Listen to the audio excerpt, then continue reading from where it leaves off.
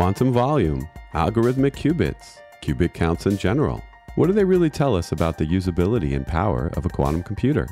As we learn from classical computing, only running benchmark software can reveal a system's true capabilities at various tasks.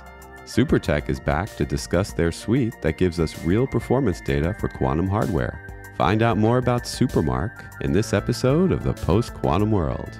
I'm your host, Konstantinos Karagiannis. I lead quantum computing services at Protiviti, where we're helping companies prepare for the benefits and threats of this exploding field. I hope you'll join each episode as we explore the technology and business impacts of this post-quantum era. Our guests today are actually my first repeat guests. They were on separately, so I thought I'd bring them on together because they're from the same company. They're the co-founders of Super.tech, and one of them is also CEO, and that's Pranav Gokhale, and the other is Chief Scientist, and that's Fred Chong. So welcome both of you back. Thanks for having us. Yeah, thank you. It's great to be back. Yeah, and it's not just that there's nothing going on in the world of quantum, and that's not why I'm having you back on, but since you've been here, your entire paradigm and of what you bring to this industry has changed a bit because you hinted at it, Pranav, when you were on last time, but this idea of benchmarking. And we're going to talk a lot about that today and introduce the world to SupermarQ officially. And of course, there's a Q at the end because it's a quantum product and you're legally required to have a Q in there somewhere. So I thought what gave you the idea to go down this path initially of having SupermarQ? I think that the idea came from the fact that benchmarking has been a very important and rich tradition in classical computing, which is my background, and I think that quantum machines have evolved to a point where they could be running much more substantial code benchmarks, and we thought that we should sort of leverage this tradition of classical benchmarking and that methodology to come up with a suite of quantum benchmarks that is, sort of both balanced and principled, motivated by real applications, and also designed to work both for today's machines and sort of tomorrow's larger, more reliable machines. And then finally, sort of broken down into this thing that maybe we'll talk about today, which is these features of the machine, sort of like a fingerprint or a DNA of each application that sort of tries to predict how it will run on different machines. Yeah, that's great. And it does remind me sort of like the old, benchmarks used in like gaming systems and things like that. You would have each like area, but in your case, you're doing things like, finance or whatever, right? And the types of algorithms, and we'll get into all that. But going back to that initial like idea, this is to correct what has been a problem in the industry. This idea of like sort of just identifying what your machine is by, let's say, qubits, which could, vary in quality and power. Also, their ability to stay coherent, et cetera. And then this idea of artificial metrics like quantum volume or algorithmic qubits. And what does that really mean, right? So are you starting to see any companies using this and giving you feedback and saying that they want to mention the scores? Like, are you already seeing that kind of traction? So we just launched it last week, so maybe a little early to declare victory yet. But I didn't know if anyone was behind the scenes, using it, that kind of thing. Yeah, you're right. Yeah, so absolutely, we have been sort of beta testing. In fact, you were one of our first listeners in that P33 Chicago area quantum consortium, and we have received a lot of input, including from investors. One of the aims, and by the way, so Fred brought up this idea of Super.tech initiating this benchmarking effort.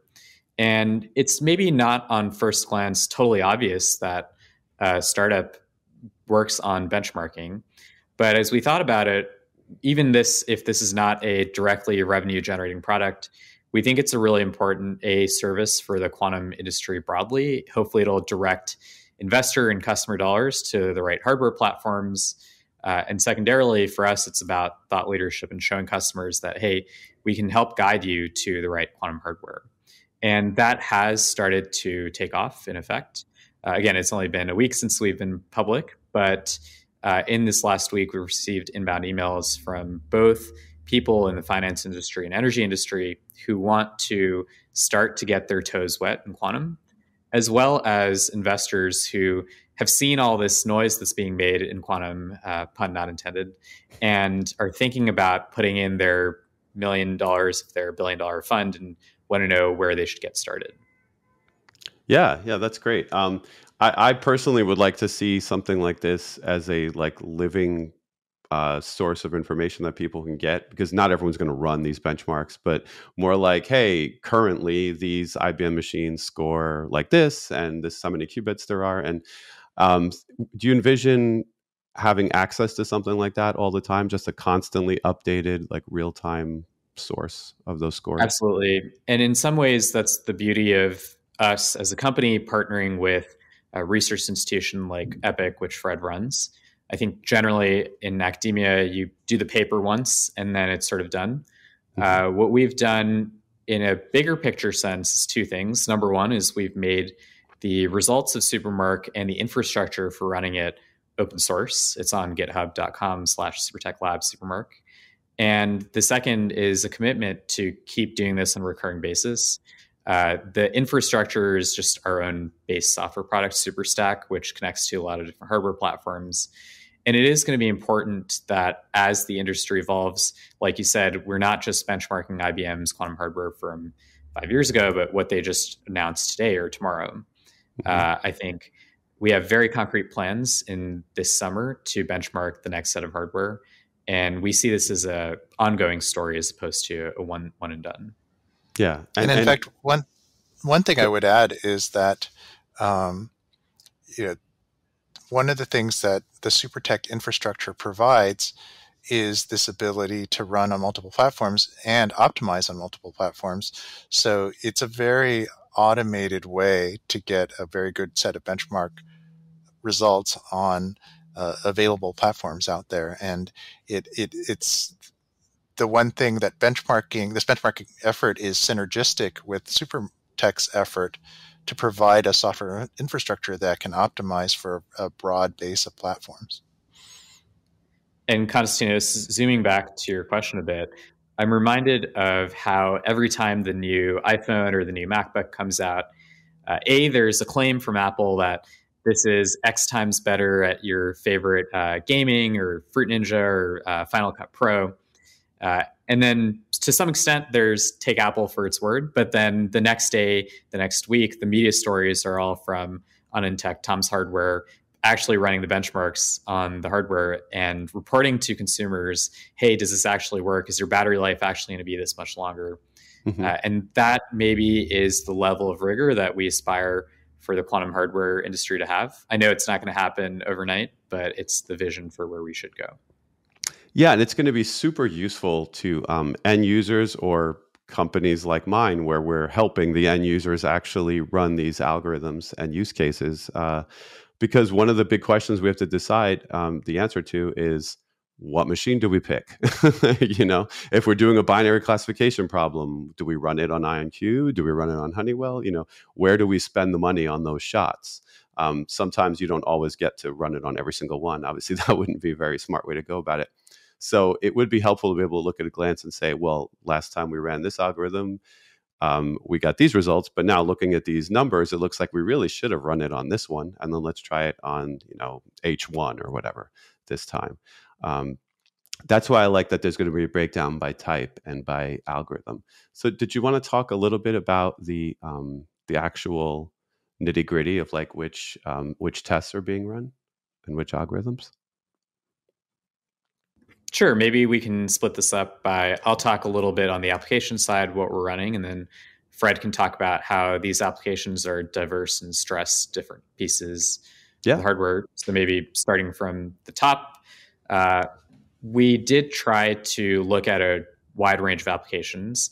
So these days in quantum, you can't have a full suite of tests unless you have things like QAOA, quantum approximate optimization algorithm. I know Konstantinos, you and I have discussed about this earlier, can be used for financial applications, looking how to optimize a route for a shipping company or logistics company. So that's one domain. Another is in the chemistry domain. Variational quantum eigensolver is for finding ground states of molecules, which in turn helps scientists predict reaction rates of molecules and potentially one way to develop better drugs.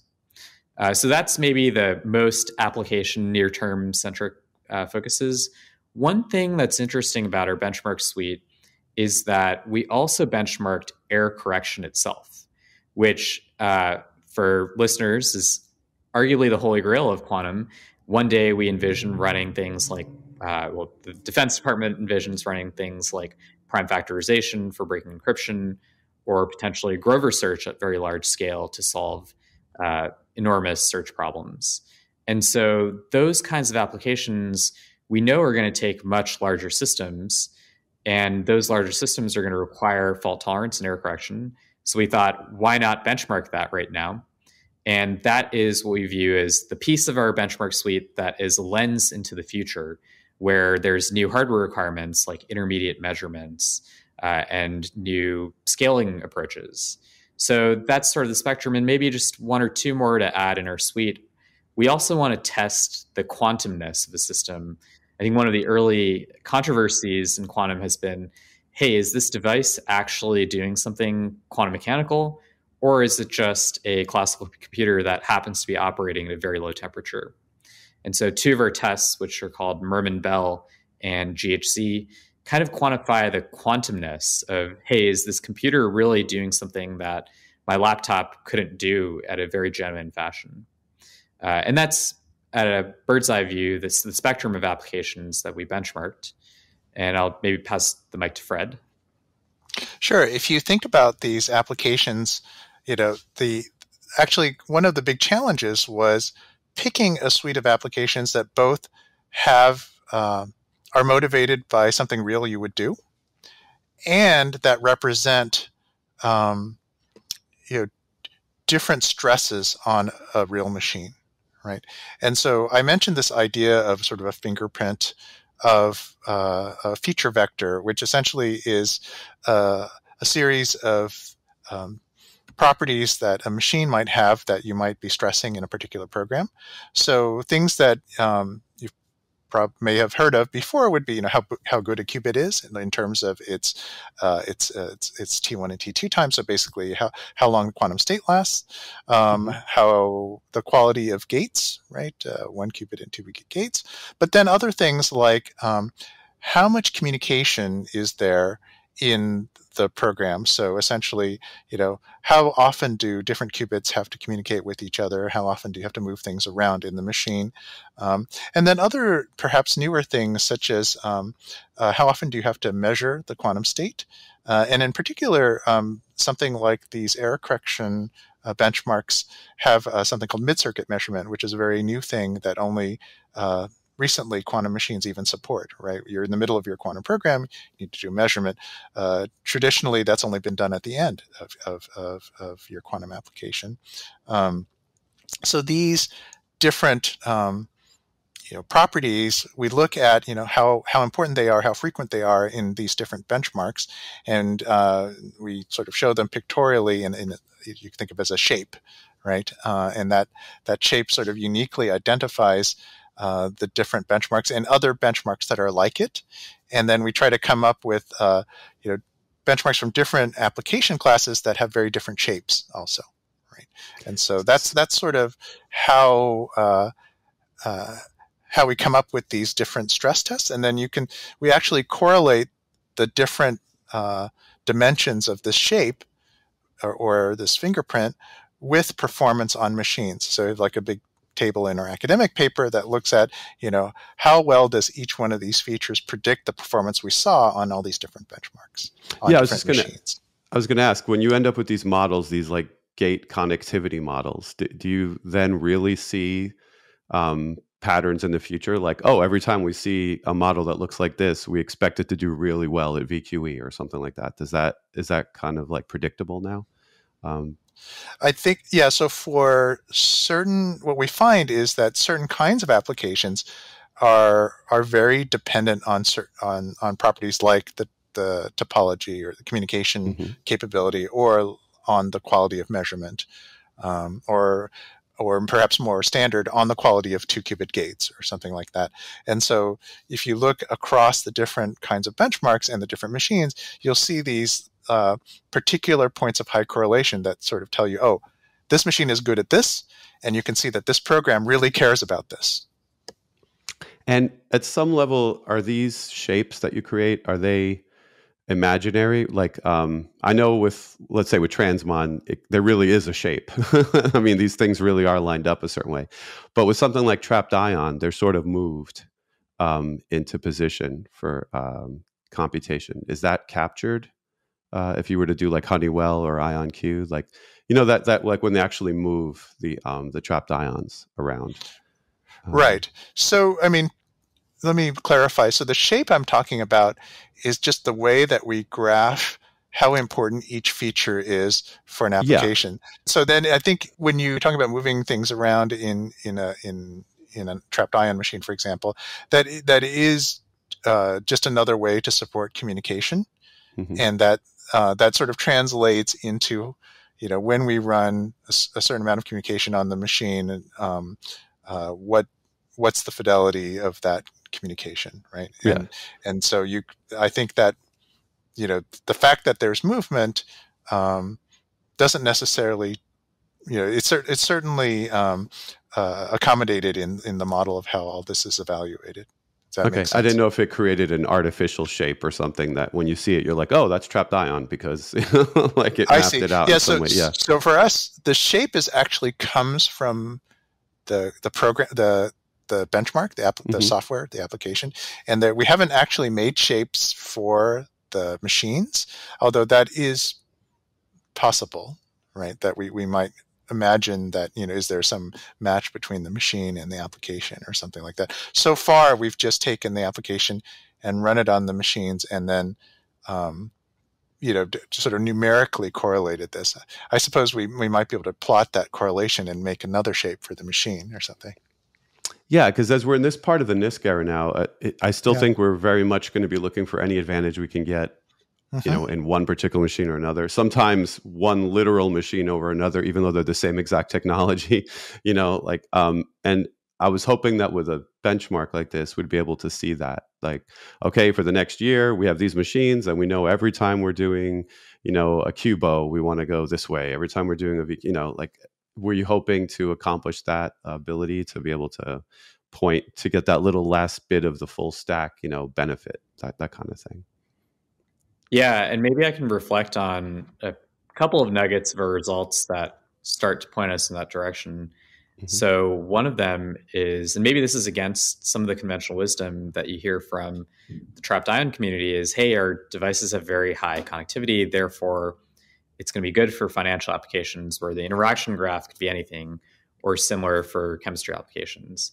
And what we found actually is that for both QAOA for optimization and VQE for chemistry, there is, generally speaking, parity between the superconducting devices that we benchmarked and the trapped ion devices. And when we boil this down, the reason is that because of something called a swap network, and I won't get into technical details here, but it is possible to effectively emulate full connectivity with a superconducting system for these kinds of applications. So maybe the one where the trapped ion people think they would do the best, actually, there's not a definitive advantage in our results. On the other hand, and this took me a little bit by surprise too, was that in our error correction benchmarks, the two devices that are head and shoulders taller than the rest are the trapped ion devices that we benchmarked. So that was pretty interesting. And maybe a third item to add is that we saw very impressive performance from a device that had not previously been benchmarked, which is the Advanced Quantum Testbed at Berkeley Lab. So one of the other thrusts of this initiative is to get more devices benchmarked, and that was one of our contributions here. And perhaps they will have more exposure to users through this platform. Oh, that's interesting you said about the trapped ion error situation. Like trapped ion systems are the ones claiming they hope the fewest number of qubits used for error correction in the future. So that's like an interesting little bit of that story. I was actually going to ask you if you had surprise results. Are there any others? Like, for example, in the how quantum something is, that measurement, did you get anything that made you scratch your head and go like, what's happening here? It's almost like a simulator is running or something. I was curious about that. So there's two that sort of measure the quantumness. One of them, Mermin Bell, is really the one that indicates how much control the machine has over its quantum properties. And most of the devices perform not great on it, actually. And that's not saying that they're not quantum. It just means that there's difficulty in maintaining exquisite quantum control. There isn't much variance. They all do sort of poorly. Okay. But the other one is GHZ production, which just means another way we describe this is how well can this quantum computer do quantum sensing? And in this application, maybe two things to note. One is that all of them do very well at intermediate qubit scales of 5, 6, 7 qubits. And that's encouraging because a lot of people talk about how quantum sensing is maybe the nearest term application of quantum technology broadly. And this kind of aligns with that. We see very strong results, even at intermediate scales. But the more dangerous side note to that is while we see performance is good at small scale, medium scale, it does degrade as we go to bigger scales. And that's not to be unexpected, but it does indicate the limitations in this era that we're not sure if these quantum sensors are going to scale past maybe 50, 60, 100 qubits.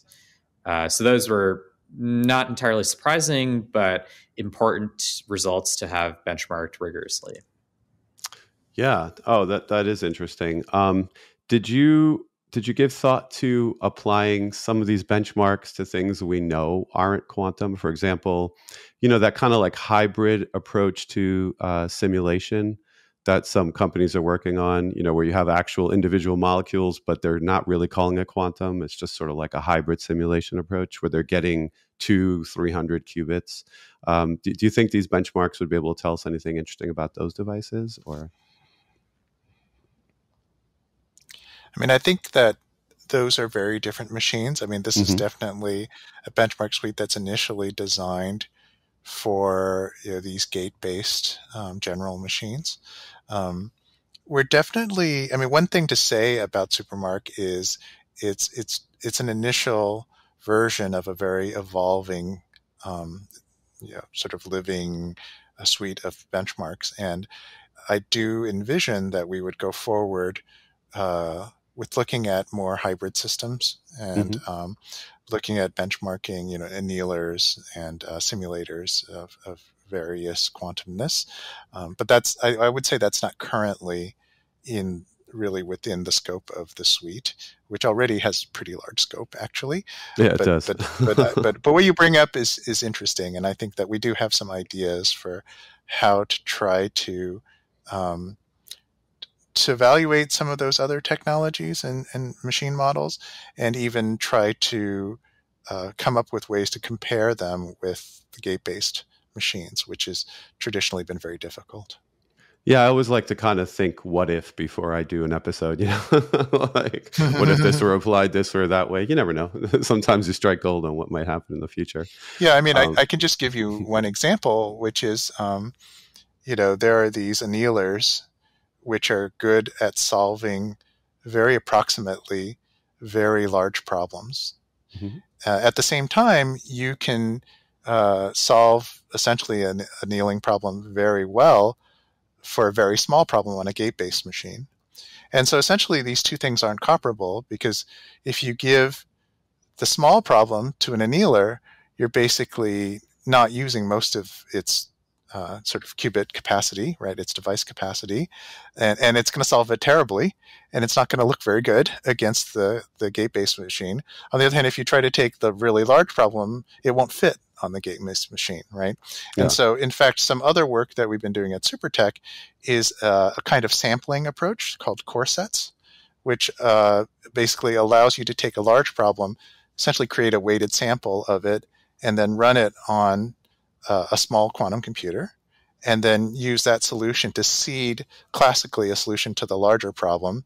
And so that allows us actually to do sort of an apples to apples kind of comparison, where we can take a big problem, run it on an annealer, a large sort of D-Wave type machine, for example, and then then sample it down to a small gate-based machine, run it in this hybrid sort of core set model, and then try to compare those two. So that's just an example of something that we've been thinking about in terms of future benchmarking of more different systems. Yeah, that's interesting. Like, one goal I would have for something like this is that it becomes so popular that every machine that comes out, we hear, this is how many qubits we have, and this is our SupermarQ score. I mean, I know you guys wouldn't mind that either, but it would just be so much more useful than like what we've talked about in the past. Quantum volume, algorithmic qubits. Like, what does that really mean? It's just something on paper. You can't prove it. Is it really erroring out? Is it? One thing also in the future, we're going to have to reach a point where we're starting to talk logical qubits. I mean, we use the word now, but we don't really use it. You know what I mean? No one talks about logical qubits. IBM announced 127 qubits. They are not logical qubits. They're just 127 qubits. And from what we've heard, it might be 1,000 of them to get one logical qubit. We don't know. So do you anticipate evolving this to be like the logical qubit test one day? Like, what are you really required to get that one error corrected qubit?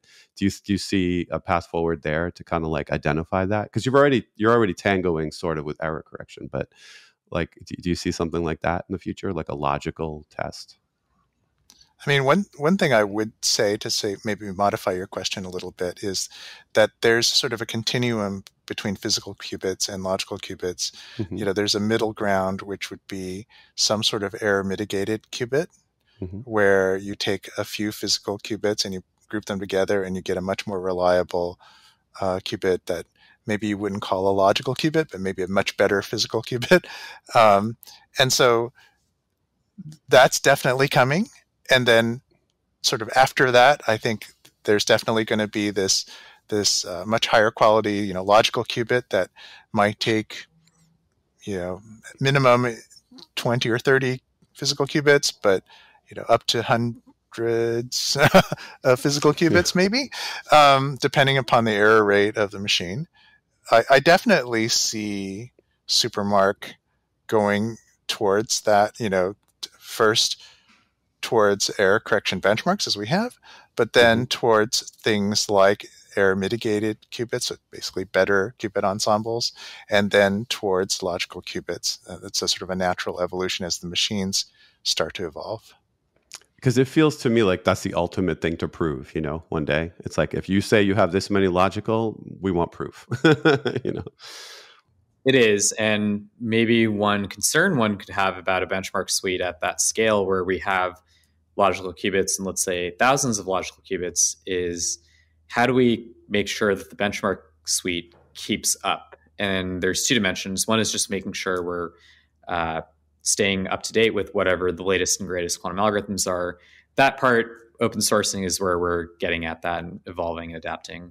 But then the second part that is particularly challenging for quantum computing is, how do we actually know what the right answer is once we're talking about 1,000 qubits?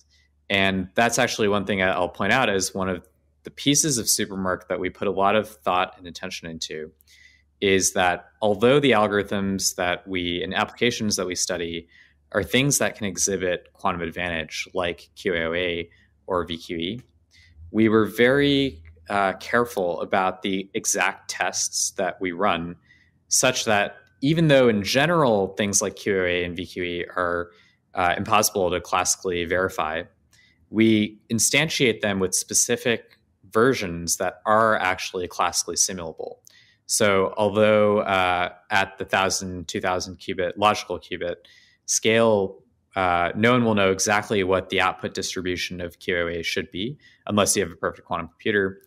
We give it a specific instance where we know what the answer should be due to recently discovered classical analyses of the scaling of QA on certain cases. And so that's how we get around this issue that has bugged a lot of other attempts at benchmarking and scalable benchmarking. Yeah, and the one last big question I had today, the other use for benchmarking in this whole industry has been this idea of how do you prove advantage in general, right?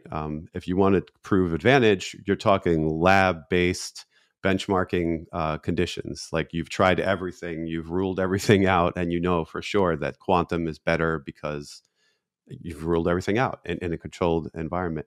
Is there any way to help that along here? Is there any way to have some sort of like numbers that exist, maybe even just in the output scores? Like once you pass this number, you know that you've probably achieved advantage in this, in this operation. Is there anything like that that's possible?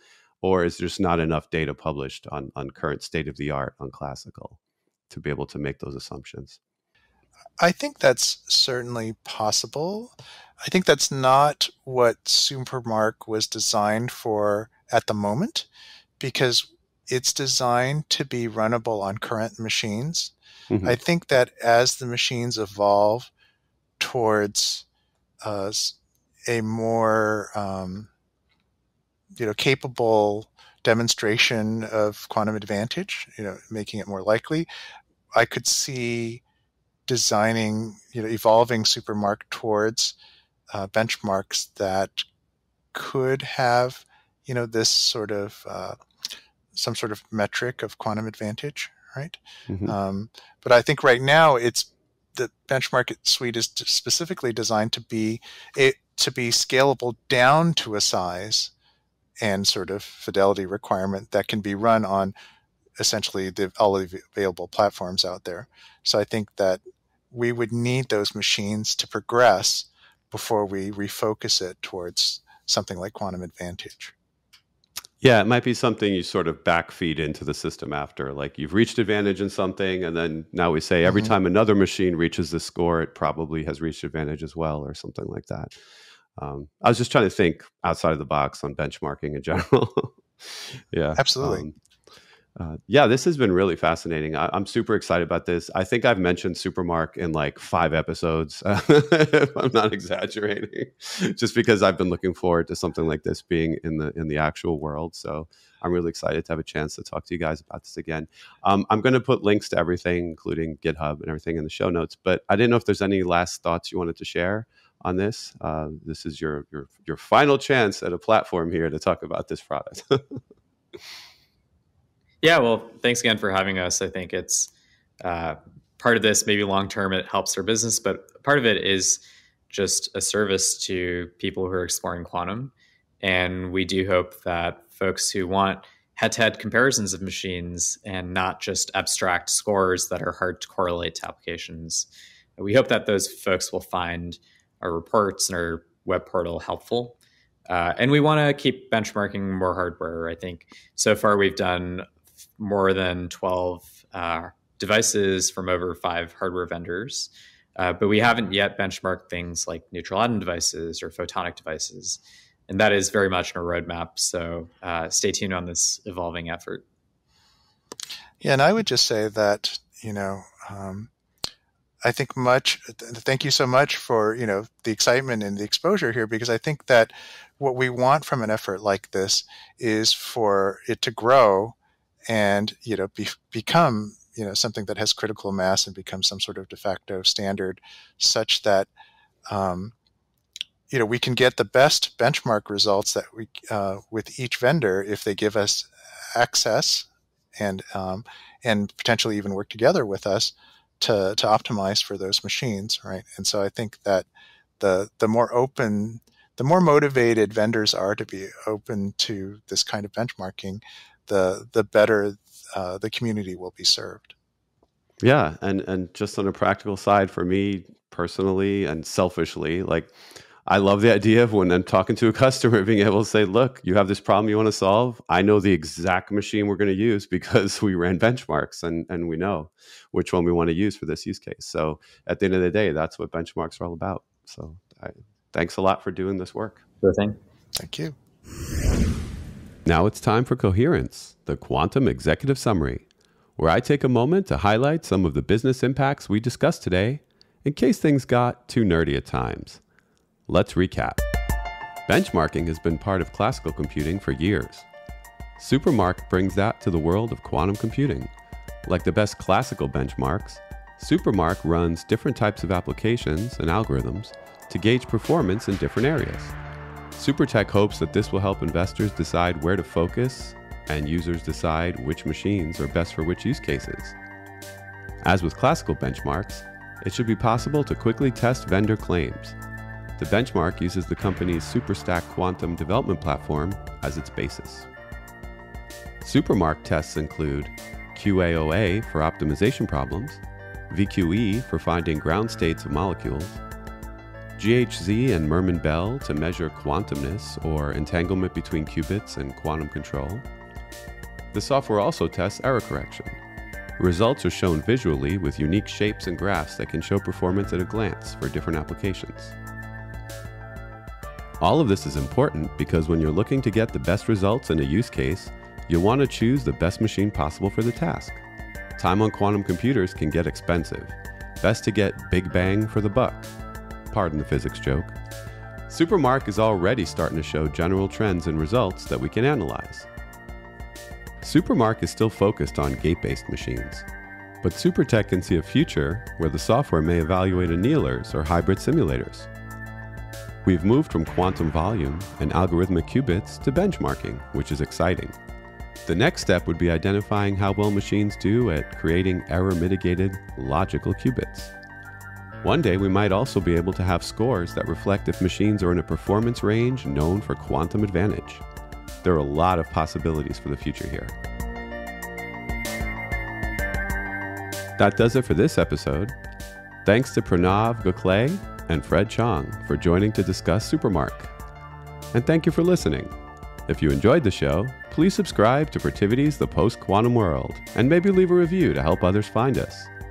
Be sure to follow me on Twitter and Instagram at ConstantHacker. That's Constant with a K, Hacker. You'll find links there to what we're doing in quantum computing services at Protivity. You can also DM me questions or suggestions for what you'd like to hear on the show. For more information on our quantum services, check out Protivity.com or follow Pranav on Twitter and LinkedIn. Until next time, be kind and stay quantum curious.